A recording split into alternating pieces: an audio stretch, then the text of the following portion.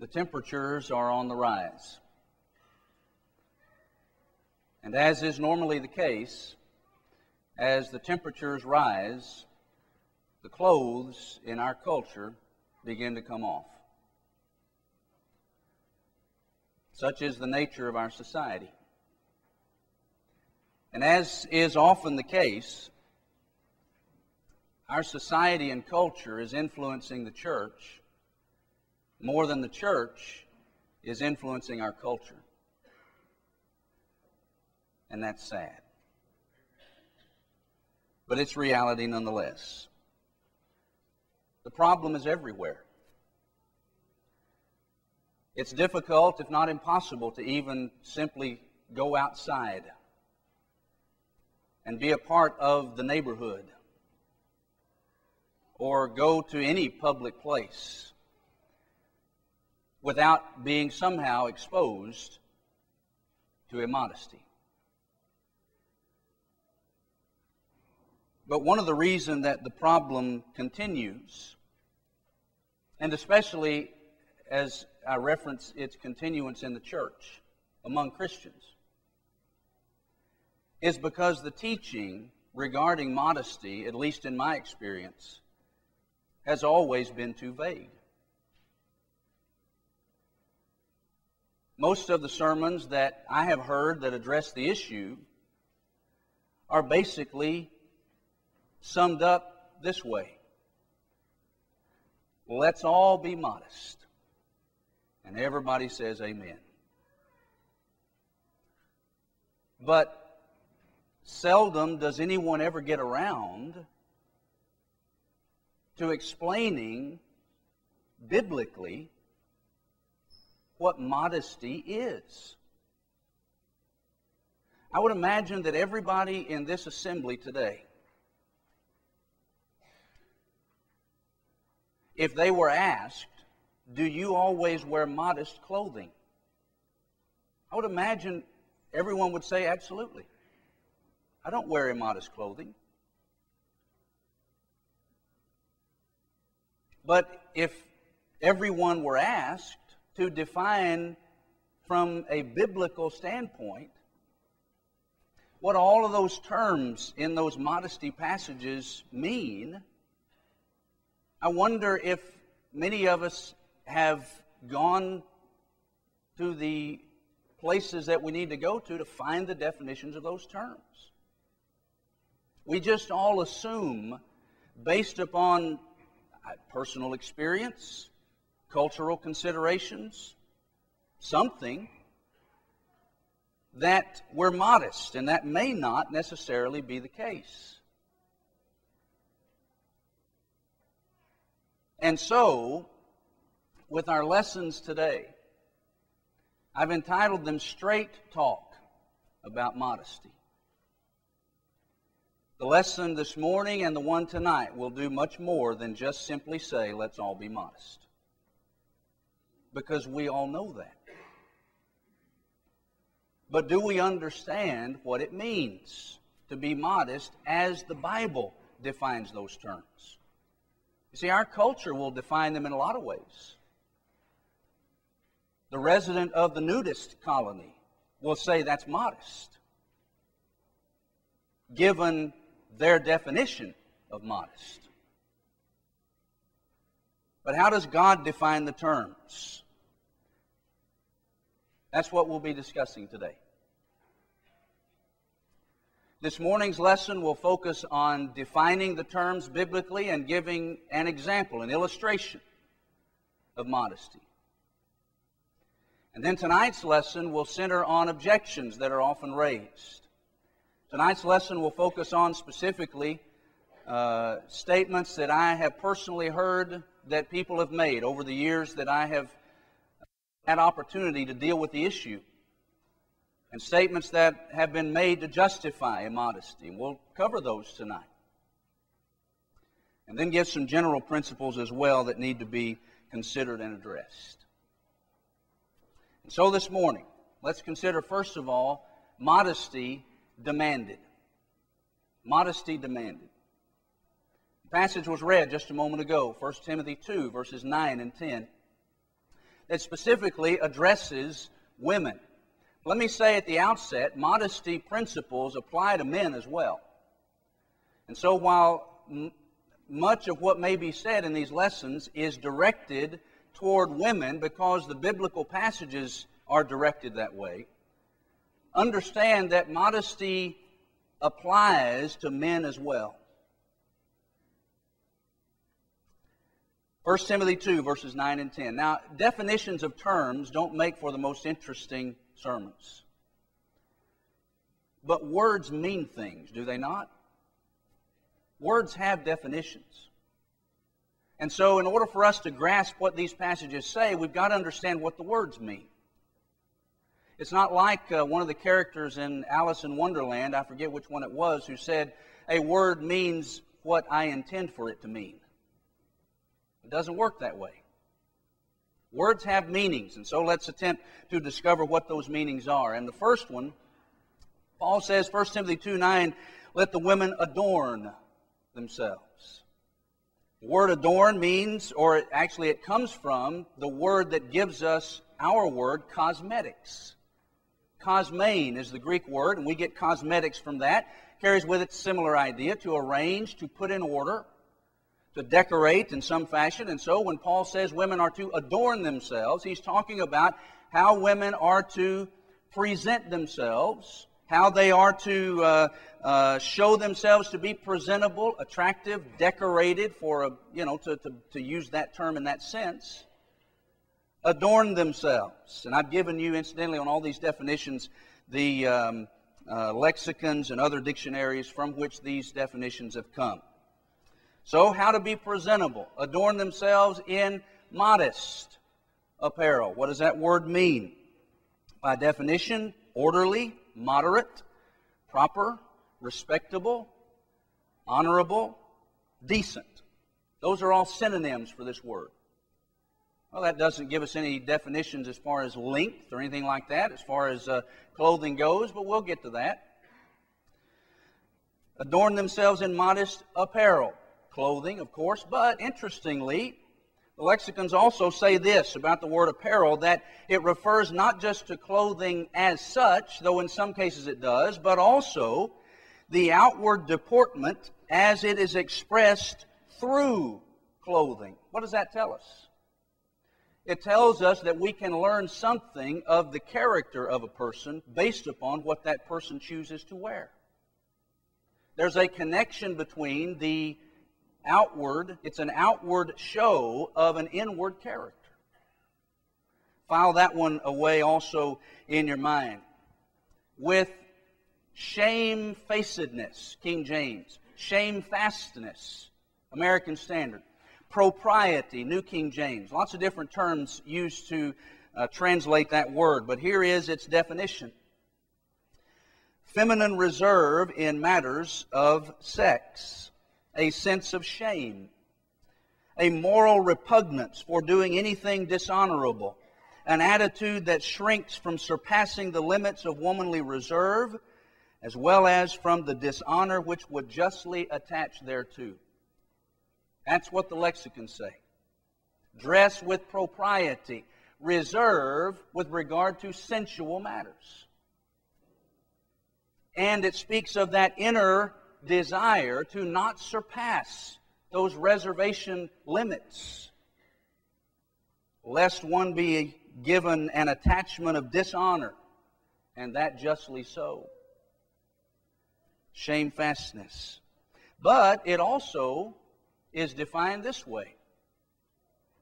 It implies a self-respect as well as, and please note this, as well as restraint imposed upon oneself from a sense of what is due others. So part of what needs to go into our decisions and choices on what we wear is a sense of compassion or a sense of obligation towards something that's due to other people. So I must consider not just myself and what I choose to wear. I have to consider others also. That is, if I'm going to dress in this way. Sobriety. speaks of having control of the sexual passions and desires. It can be defined as decency, moderation, expression of self-control. All of these things carry the idea, all of these terms carry the idea of dressing in such a way as not to cause undue attention to be drawn through any kind of vain display, whether it be through the incitement of sensual desires in someone else or through material extravagance. Those things are to be avoided in the way we dress. Now, if you take all of these terms and their definitions and give kind of a summary statement, pulling all of those things together, this is what you end up with. In seeking to make oneself presentable to others, adorn, one should dress in an orderly, moderate, reserved, and decent way, in a way that expresses one's Christian character. One's dress should not promote sexuality, sensuality, or material extravagance, but instead should show others that one is reserved and self-controlled, having mastered one's physical appetites. That's what the passage means. And if we don't take into consideration those principles when we choose our wardrobe, we're not doing as God would have us to do. Now, those are the terms defined. But is there anything in Scripture that indicates what God views as fitting into that category, specifically from a modesty standpoint, from a length of clothing standpoint? We're not, for the purpose of this lesson, addressing the material extravagance angle, which Paul does address here, and so does Peter in 1 Peter 3 about the plaiting of the hair and the wearing of jewelry and things like that. Those passages do not prohibit the wearing of jewelry completely, any more than they prohibit the wearing of any kind of clothing. 1 Peter 3:3 says, let the woman's adornment not be in clothing or these other things. Well, he's not prohibiting wearing of all clothing completely. He's talking about the material extravagance thing. Don't let the impression be simply through the outward expressions of material extravagance or sensuality. We're going to address just the sensual angle this morning and tonight. So is there anything in Scripture that would give us an example, that would give us some kind of an illustration as what God would say fits into the category of modest? I believe there is. And it comes at the very beginning of the Bible. In Genesis chapter 3, we have in that passage a positive example of what God considers to be adequate clothing. And so, if there's an example, and there is, where God clothed someone, is there anything we can learn about what God clothed them with and how much God clothed them that would give us an indication of what God might expect of us? I believe we learned that in Genesis 3. You recall that at the time of the creation, Adam and Eve didn't have clothes on initially. And there was no shame associated with that. Genesis 2:25 says they were both naked and were not ashamed. But when sin entered the picture and became a reality, public nudity, if you will, took on a whole new meaning. And God clothed Adam and Eve. What's interesting is, in addition to those points, is that the first thing that Adam and Eve tried to do whenever they realized that they had committed sin and were without clothing, the first thing they tried to do was cover themselves up in some fashion. They recognized that they needed at that point to be covered. And so they sewed fig leaves together, the text says, Genesis 3:7, and made for themselves aprons. You'll find different translations that define or translate this word in different ways. Aprons is the word used in King James American Standard, Revised Standard. Coverings, New King James, NIV. Loin coverings or loin cloths, New American and ESV. Berkeley translated it skirt. Young and the footnote of the ASV translates the term girdle. So when Adam and Eve got their fig leaves together, don't let, incidentally, the old paintings and pictures define for us what those things look like. You look at the old paintings and pictures that people have come up with, a lot of times you've got one small twig with a few leaves on it that are placed in strategic locations to make the pictures printable and publishable.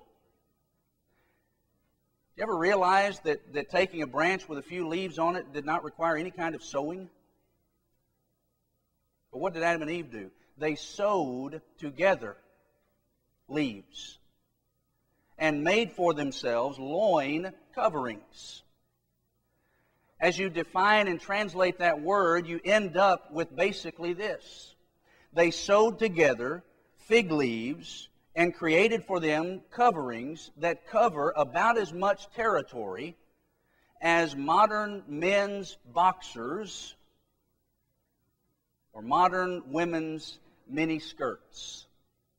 That's about what they cover, loin coverings. And so, God comes to find them. Walking in the garden, and God says, Adam, where are you? He said, I've hid myself because I was naked.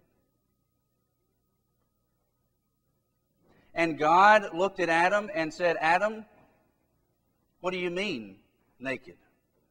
You've got plenty of clothes on. You're very well covered.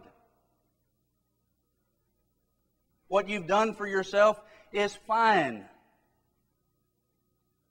Wasn't God's response, was it? God didn't argue the point with him. God did not take Adam to task over his definition of nakedness. He just simply wanted Adam to reveal to him, how'd you come to know that? It's clear that God wasn't satisfied with what Adam and Eve had made for themselves because He made them something else. Adam had reached an accurate conclusion that he was inadequately clothed.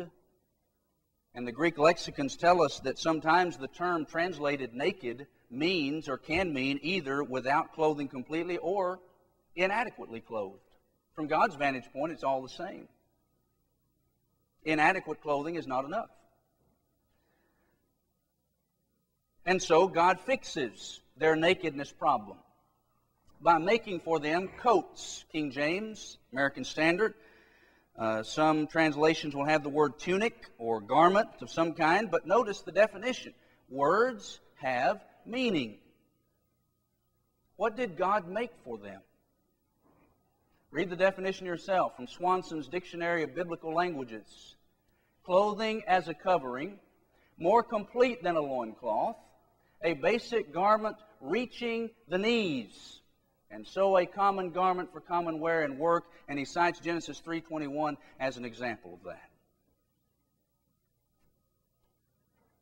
When God inspired Moses to write the book of Genesis and record for us what it was that God made for Adam and Eve, this is the Hebrew word He chose.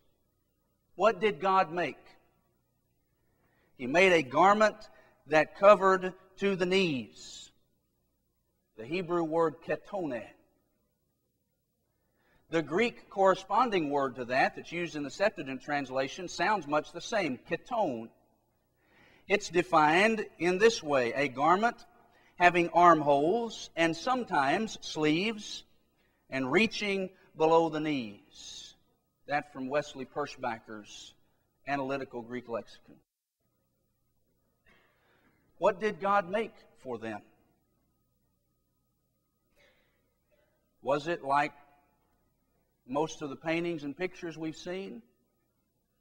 There was some kind of thing of animal skins that looked more like a leotard than it did anything else? Not if words mean things. And not if we allow the words to be defined as they really are. It was a garment that reached from the shoulders to the knees. And so, God's actions certainly imply that the hip-covering skirts or aprons that they wore were inadequate. Else He would not have clothed them. They were still naked in His eyes. So what does that say by way of application, men? Do we go out in public places? No shirts? Some kind of small shorts on where others can see us in that condition? Seems to be the condition Adam was in. God said, Adam, inadequate. Here was an opportunity for God to give a positive example of something that He considers to be adequate clothing.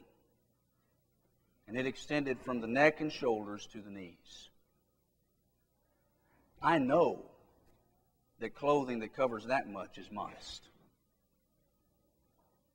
Else God would not have made it for Adam and Eve. Is there a passage that would illustrate an indication of any kind that something less than that still qualifies as modest? If the passage is there, I've not yet come across it. But I could be wrong.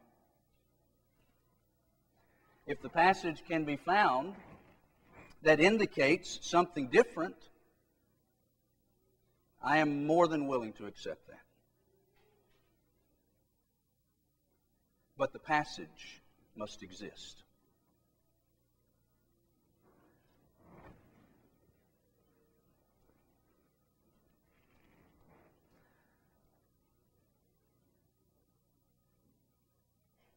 We must dress in the way God wants us to dress, if we're concerned about God's will at all. Modesty is not preacher talk. It's not the idea that a group of elders got together and came up with on their own. It's in the Bible. And we've got to study to see exactly what the Word says and what the words that God chose to use mean. I think we've looked at that this morning. God does not want us to dress ourselves in ways that are either materially extravagant nor sensually enticing. And He has helped us in some way to have some idea as to what that means by the example left for us in Genesis chapter 3. Modesty, incidentally, is one of those principles that transcends all covenants. Is there a passage that indicates that from Genesis 3 to now that God has changed His view on what He considers to be modest? I know not the passage. If it's there, I'm willing to see it. But, like we said, we know this is modest. If I go out in something less, I'm doing something for which I cannot produce biblical sanction. How do we want to live our lives? Going out on our own? Risk it? Or does not the Bible present the case that we should do those things for which we have authority and not go out on our own? There's an example in Scripture of a couple from unclothed to inadequately clothed, ending with God choosing the wardrobe for them. And that's what we have. Tonight, the Lord willing, if I make it out those back doors alive, we'll consider common objections. What have some said in the past to this material? We'll consider those tonight, at least a few of them, the major ones that I've heard in the past, and see what the Bible would have to say about those objections. Our purpose in this is simply to draw attention to some matters that practically everyone in the world seems to have no idea about, and far too many in the church that are either ignorant of these principles and points, or they've chosen a cafeteria-style Christianity, where they simply pick and choose the principles that they want to live by and reject the others. Or perhaps some are new to the faith and are simply in the process of growing and learning. But in all of those cases, there needs to be a recognition of these truths and an acceptance of them. My prayer is, and my hope, is that we'll all think about these things and be concerned about what God would have us to do in every area of our lives, including in the choices we make when we purchase our clothing, because God's concerned about it, whether we are or not. If you look in your life today and you find sin, whether it be regarding some of the things we've talked about this morning or some other area of your life, sin that would demand of you a public acknowledgement and repentance and prayer, then let us help you today to get your life right with God. If you're not a Christian, please know that Jesus died for you and wants you to be saved. But you must come to Him on His terms. Believe in Him, repent of your sins, and be baptized. If we can help you to do that this morning, please let us while we stand together and sing.